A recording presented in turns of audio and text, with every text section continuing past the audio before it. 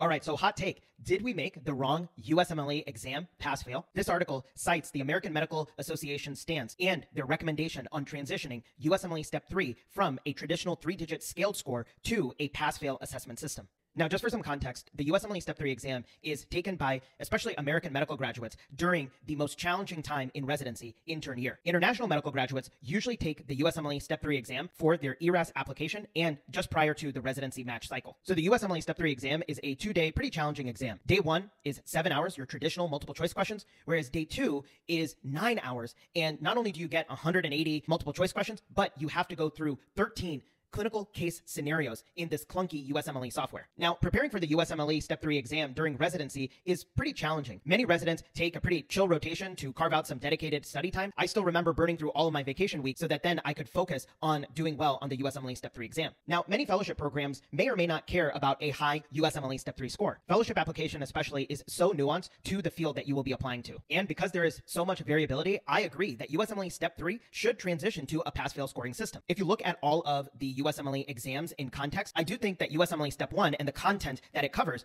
is genuinely very core to what you need to know as a physician, no matter what field you go into. Now, I agree that there are some minutia details that are tested on the USMLE Step 1 exam. However, I genuinely believe that if we transition the USMLE Step 1 back to a 3-digit scoring system, not only will it provide another data point in the competitive ERAS residency selection process, but it can also allow for a medical student to show growth and a change between the USMLE Step 1 score and the Step 2 CK score. I also think that getting a higher score on the USMLE Step 1 can correlate to some degree of mastery, and that mastery can help not only for Step 2 CK, but as a student is going to be going through the training process. Having the USMLE Step 1 go back to a 3-digit score can hopefully awaken institutions and even medical schools to make sure that students are well supported and have the resources needed to succeed on this high-stakes exam. Now, the USMLE exams are just one small part in the overall journey of being a physician, but I do think that they set a good baseline or standard for prospective medical trainees that can then be built upon in residency training programs.